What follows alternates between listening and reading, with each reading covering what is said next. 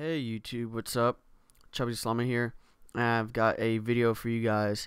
I'm going to show you how to get the best render settings on Adobe After Effects. First off, you're going to want to open After Effects.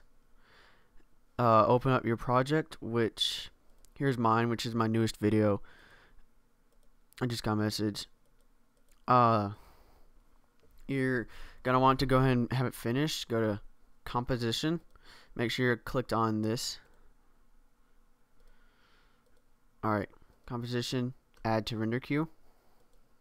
Or actually, you got to have it clicked on the final comp, and then add to render queue.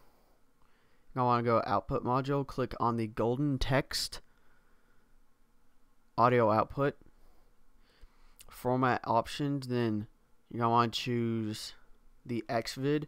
If you don't have Xvid, I will put a link in the description on how to get the Xvid. And you're going to want to go configure, make it about 75% or so. Hit OK. Okay. Oh, and in the configure, you're going to want to go to other options.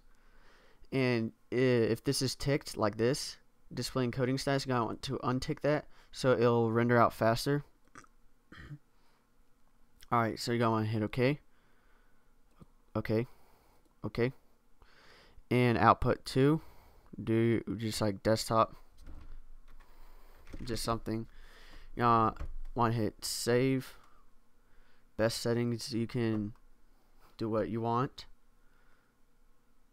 You can choose a frame rate, whatever you want, and you're gonna want to hit render. It will take a while if you're using color corrections in Twixtor. I'm going to stop for recording purposes.